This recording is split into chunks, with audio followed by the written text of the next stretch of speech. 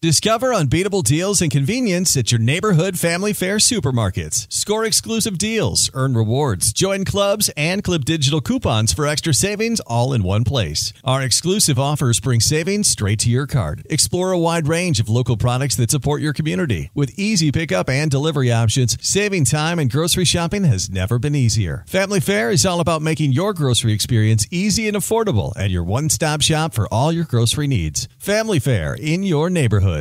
Hey guys, it is Ryan. I'm not sure if you know this about me, but I'm a bit of a fun fanatic when I can. I like to work, but I like fun too. It's a thing. And now the truth is out there. I can tell you about my favorite place to have fun. Chumba Casino. They have hundreds of social casino style games to choose from with new games released each week. You can play for free anytime, anywhere. And each day brings a new chance to collect daily bonuses. So join me in the fun. Sign up now at ChumbaCasino.com. No purchase necessary. VGW Group. Void where prohibited by law. See terms and conditions. 18+. Petri Wine brings you Basil Rathbone and Nigel Bruce in the new Adventures of Sherlock Holmes.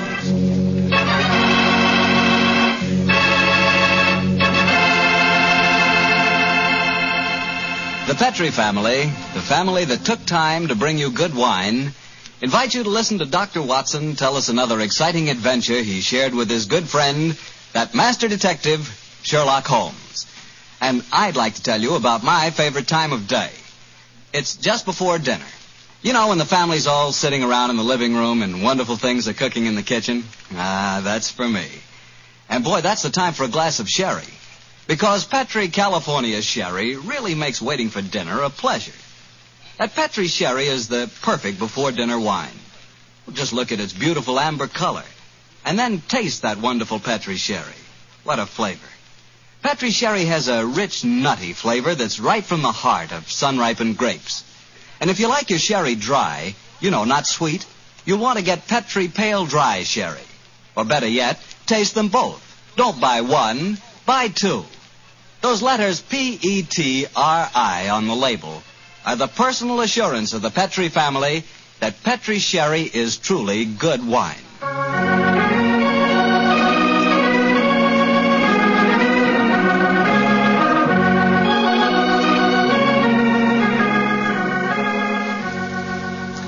And now it's time to keep the weekly appointment with our good friend, Dr. Watson. How are you this evening, Doctor? I never felt better, thank you, Mr. Bartell. Draw up your usual chair and make yourself comfortable. Thanks. That's it. Oh, I see you've had the old tin dispatch box out again.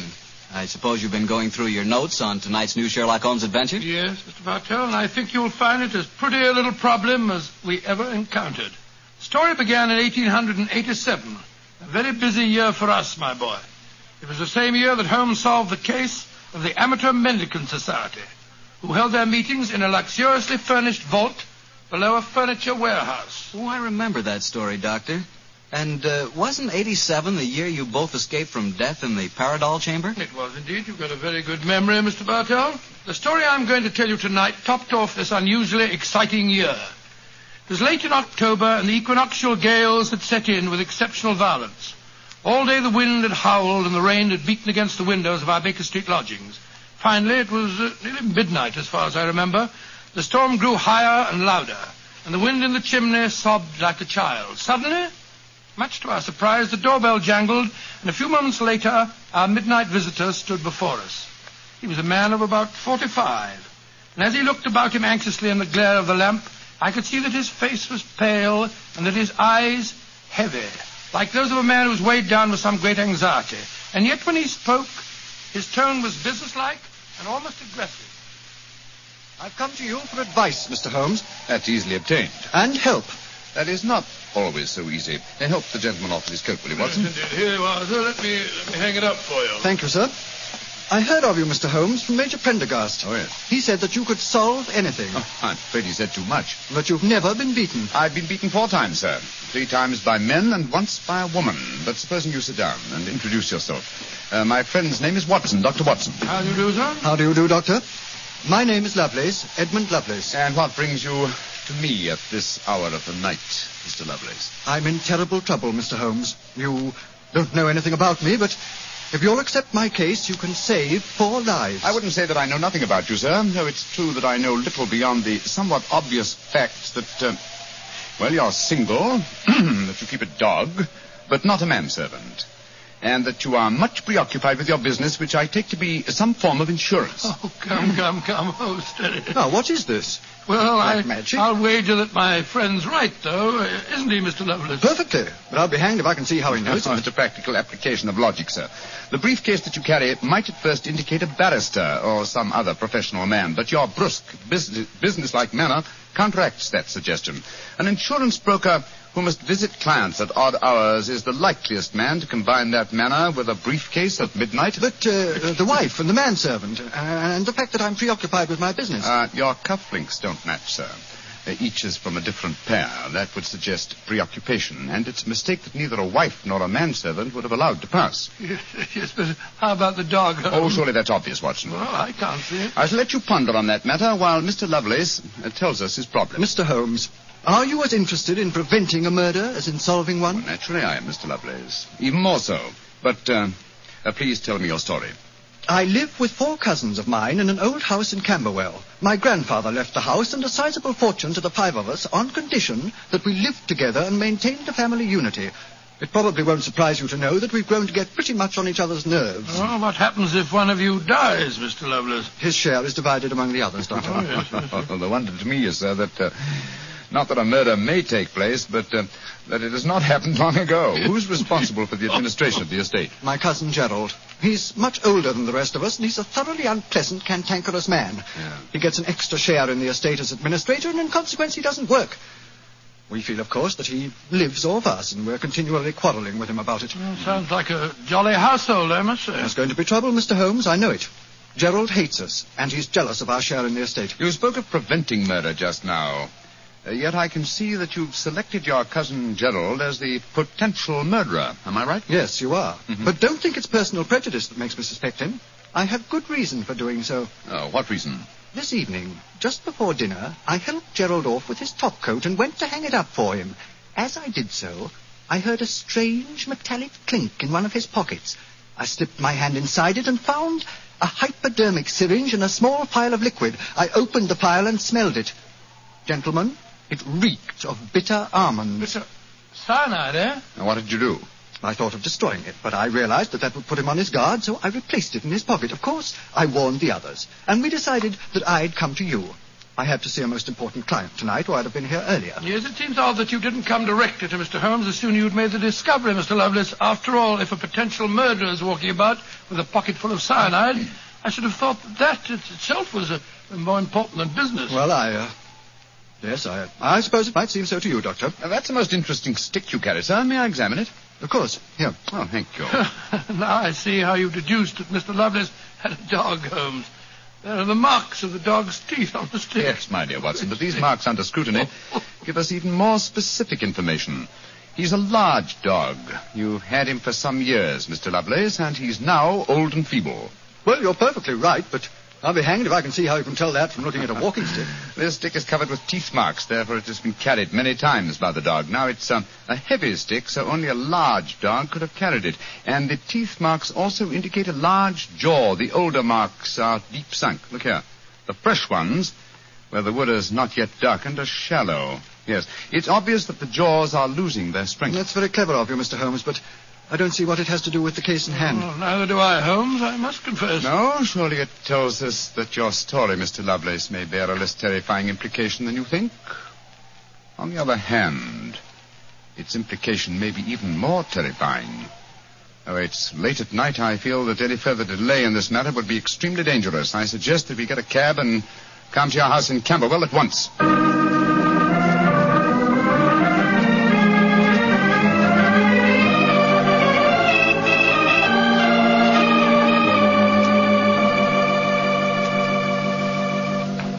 Alice, Randolph, I'm glad you're still up. I was able to persuade Mr. Sherlock Holmes and Dr. Watson to come back with me. Gentlemen, this is my cousin, Alice Harley. How do you do? How do you do, Miss Harley? How do you do? And my cousin, Randolph Lovelace. How do you do? How do you do, sir? How do you do, Mr. I've Lovelace? told him about the whole business, Randolph, so we can all speak perfectly freely. Let's begin by sitting down, shall we? Randolph and I had just finished a little cold supper. We've been to the theatre tonight. Well, Mr. Holmes, I suppose Edmund told you about finding the hypodermic syringe. And the cyanide in Gerald's coat pocket. Yes, indeed. May I ask where your cousin Gerald Lovelace is now? We left the house at 7, but I imagine Gerald went upstairs at 8, as usual. Didn't he, Edmund? On the stroke of 8, Alice. He's very fixed in his habits, Mr. Holmes. He goes up to his room every night at 8.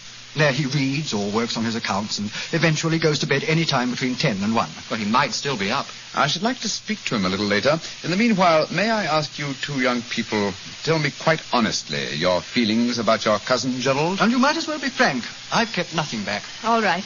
Randolph and I hate him. First of all, we're sure he's jealous of our shares in the estate, and then we... Alice and I want to get married, Mr. Holmes. And Gerald won't hear of it. But you're cousins, aren't you? Only second cousins, Dr. Watson. Gerald is dreadfully conventional. He's threatened us that if we do get married, he'll go to court and try to have our shares in the estate annulled. And from the way the will is worded, I wouldn't be surprised if he could do it.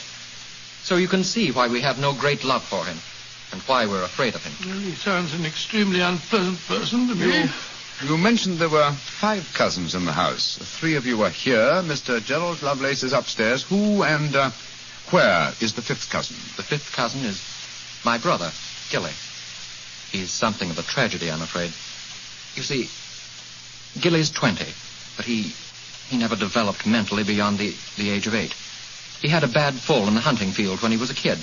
He's been like this ever since. Oh, I'm sorry to hear that, sir. But he's the dearest, most gentle boy you've ever met. And, incidentally, the one person in this house who doesn't hate Gerald. The poor fellow doesn't understand the conditions of the will, I suppose. No. But if he did, I don't think it'd make any difference. I swear that Gilly loves every living thing, especially Gladstone. Gladstone is the name of his dog. His dog? Yes. The dog may be the key to this whole matter. The dog? What makes you say that, Holmes? When a man brings a quick and painless poison home to a household containing an old and feeble dog, it's more than possible that he has obtained that poison quite legitimately to give the dog a merciful death. To kill Gladstone? Oh, no. After all, Alice, dear, he is old and almost blind But, now. Mr. Holmes, if you think Gerald brought home the poison to put Gladstone out of the way, well, and I admit it sounds perfectly logical, what made you decide to come here tonight? Because I dare not even guess what you may have done by intruding the thought of murder in this situation. Where is your brother, Gilly? In his room upstairs, asleep. I wonder if we might go up to him. I should like to talk to him, if you don't mind. And after that, I want a few words with your cousin, Gerald Lovelace.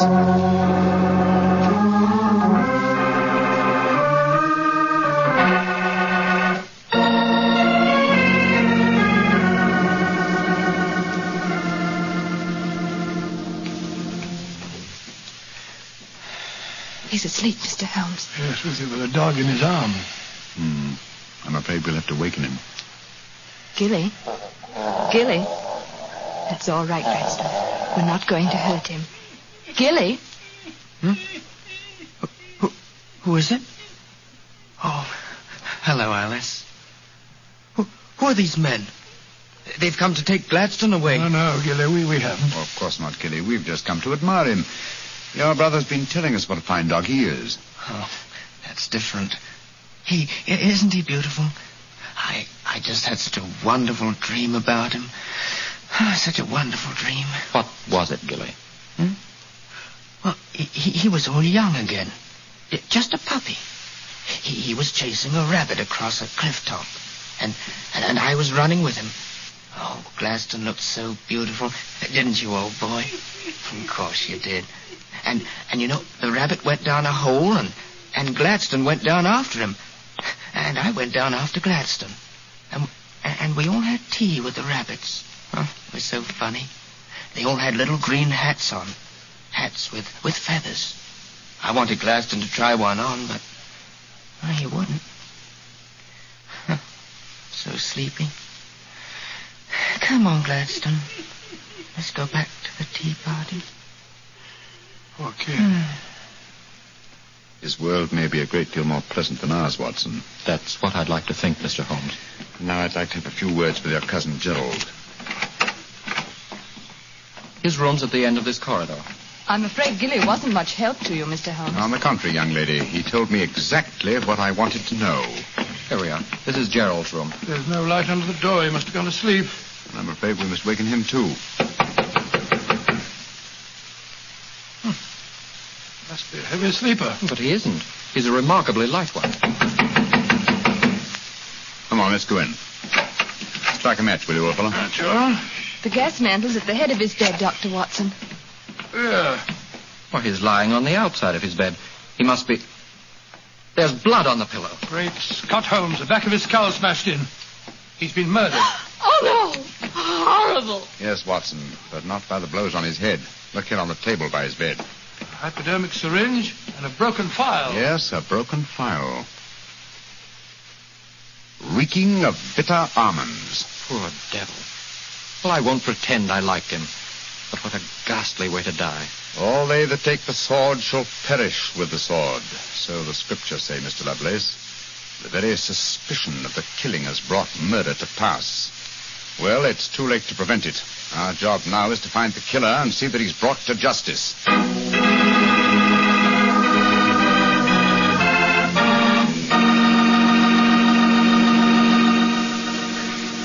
Dr. Watson will tell you the rest of his story in just a few seconds.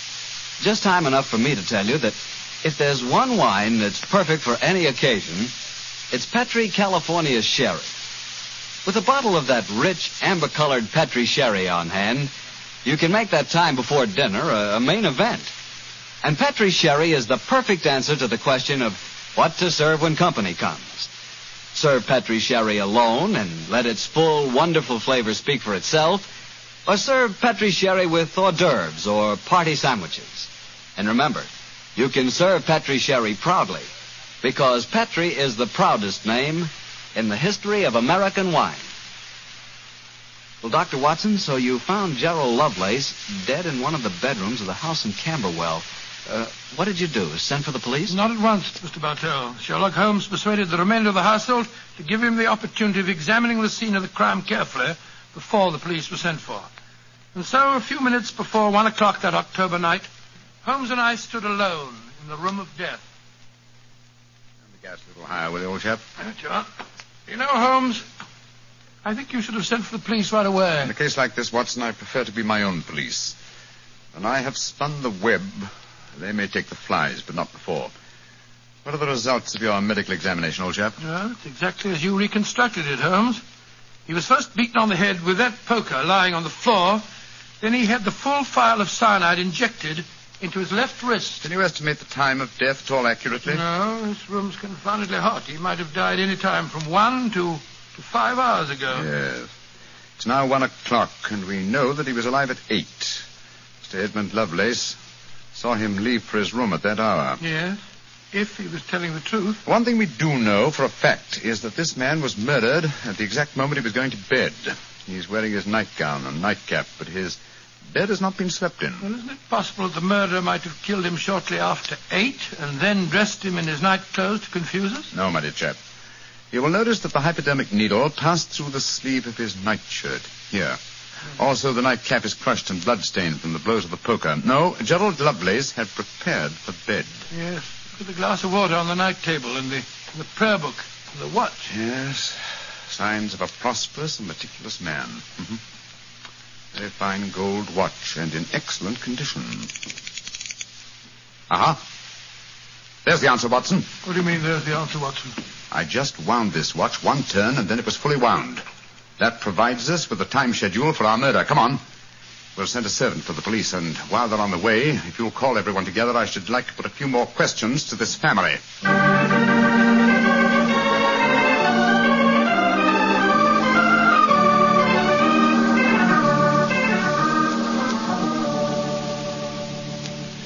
Before the police arrive, I should like to hear your statements again very carefully, if you don't mind.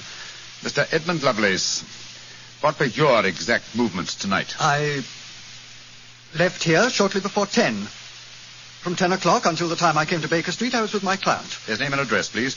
Derek Waterlow, 39 Onslow Square, South Kensington. Thank you. Make a note of these, will you, Watson? All right, sure, Holmes. You, Miss Harley, and you, Mr. Randolph Lovelace, went to the theater together. Can any independent witness testify as to your movements? Well, yes, Mr. Holmes. We went with friends, the Grant Moresbys. They live at the Clarendon Hotel off Charing Cross. What time did you leave this house? Well, it was about 7:45, wasn't it, Alice? Yes. And after the play, we went to the Café Royal for a little refreshment with our friends and then came back here. I see. And what time did you arrive back at this house? Just a few minutes before midnight.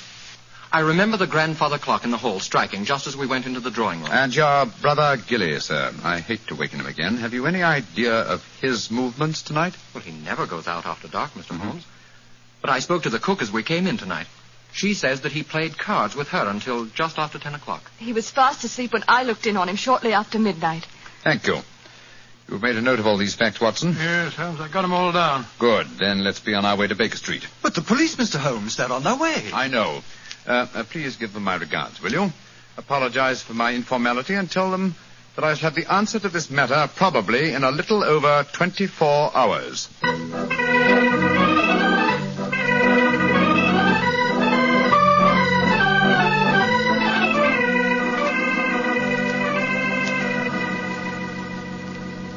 Holmes, here it is well after midnight. You haven't done a thing on the Camberwell case. No, but you have, old chap. You've checked on all the time alibis and found them valid. I'm much obliged to you. Yes, Inspector Lestrade was here tonight, you know, and he made some pretty caustic remarks, I can tell you. Oh, didn't you inform him that I'll have the answer to the problem before many hours have passed? I did, but you know, Lestrade, he wanted action. He shall have it.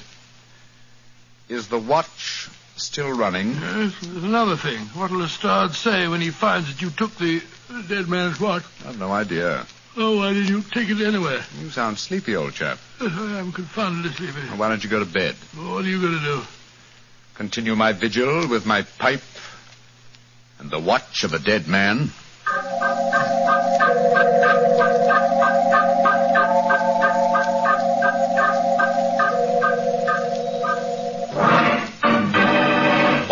Watson, wake up! What time is it? 5 o'clock in the morning. Good Lord, what are you doing up at this hour? The watch has just stopped.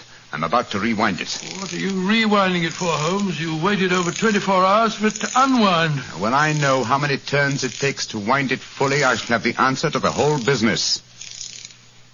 10, 11... You're being confoundedly mysterious, as usual. 14 turns, and the watch is fully wound. Get your clothes on, old chap. Well, where are we going on this hour? To the house in Camberwell. Now I know who murdered Gerald Lovelace.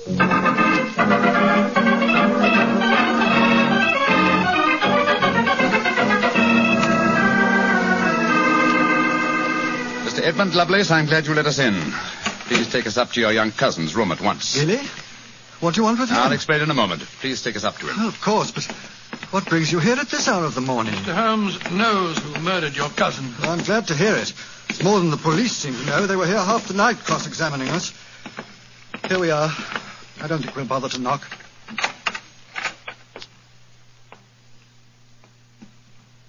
Gilly? Gilly? I'm awake.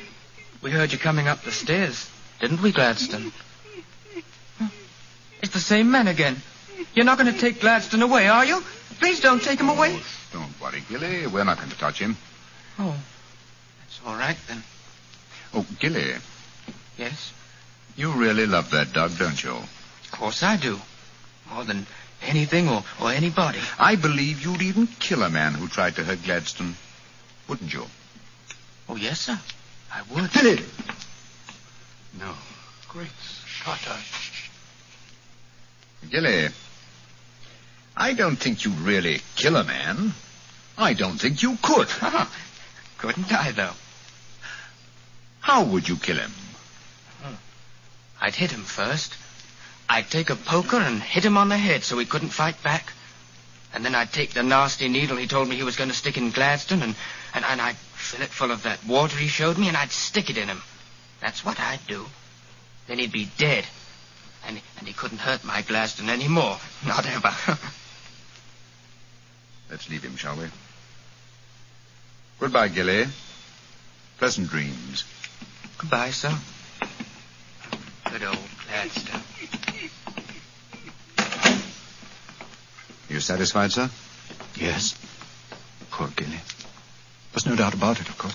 Oh, can there be no one who described the murder to him, and yet he's just given an exact description of its method? What'll happen to him? They won't try him. No. A little pressure in the right places, and he'll be released to a private nursing home. I'll do everything I can, Mr. Lovelace. Thank you, Mr. Holmes. Thank you very much.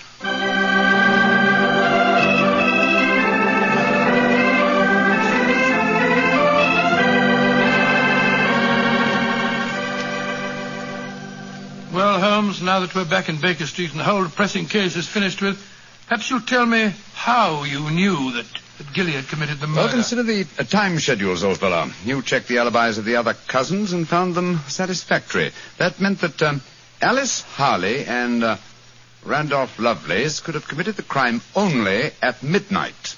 Edmund only before 10. Gilly only around 11. You said that the time of death could have been at any of those hours. Yes, I did. So how did you pin it down to 11? The watch gave me the specific answer. When I picked it up, I unthinkingly wound it. Made one turn and was then fully wound. Now, when does a methodical, precise man like Gerald Lovelace wind his watch? Just as he's going to bed. Exactly, old fellow. So that it was obvious that he was killed precisely one watch stem turn before I wound his watch. Now I'm beginning to see daylight, Holmes. So you let the watch run down? That's what I did. It took 28 hours from 1 o'clock the night before last until 5 this morning. Now, how many turns did it take to rewind it? 14, wasn't it? That's right. Therefore, one turn of the watch stem equaled 2 hours, proving that Gerald Lovelace had been murdered 2 hours before 1 o'clock at 11 p.m. When Gilly was the only one who could have done it. You know, Holmes, I still find it hard to believe that boy was capable of such a ghastly crime. He seemed so gentle. Oh, he is. Except when his beloved dog's life was at stake, probably out of some mistaken notion of kindness. Gerald Lovelace warned the boy of his intentions regarding the dog. Oh, it's a sad business, Watson, a sad business. I hate to think of that boy spending the rest of his life in a mental home. I have one prayer for his future. What's that, Holmes? The dog Gladstone can't live very long. I pray that Gilly does not long outlive him.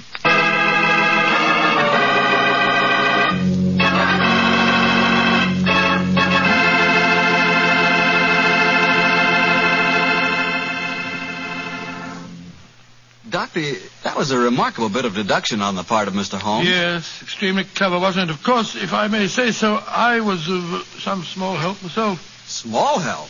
Why, Doctor, you practically solved the case by yourself. Oh, I wouldn't go as far as saying that. But, Doctor, you did check all the alibis, didn't you? Yes, I checked where each suspect was at various times. Yes, you checked time.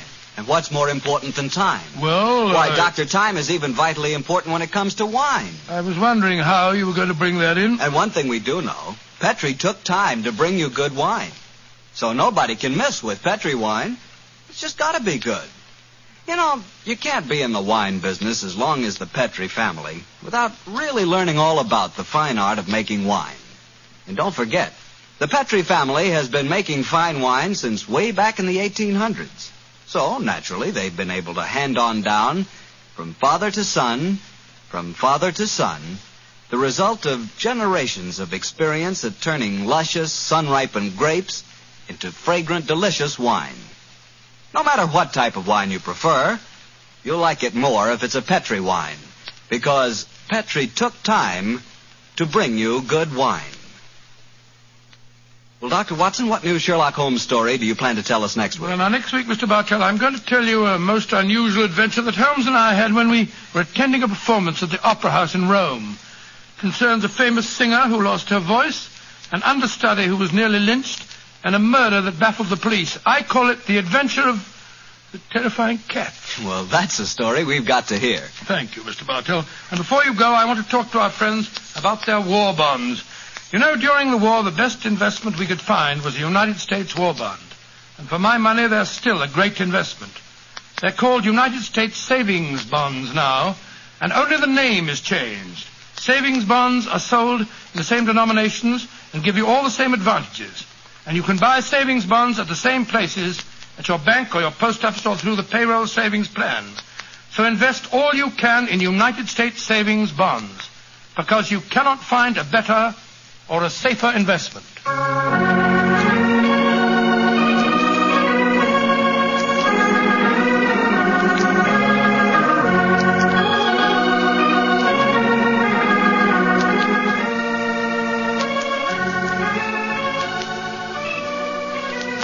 Tonight's Sherlock Holmes adventure was written by Dennis Green and Anthony Boucher and was suggested by an incident in the Sir Arthur Conan Doyle story, The 5 Orange Pips.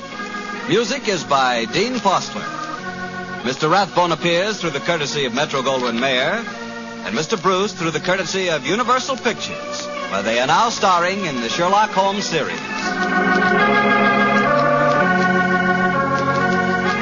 The Petri Wine Company of San Francisco, California, invites you to tune in again next week, same time, same station. Sherlock Holmes comes to you from our Hollywood studios.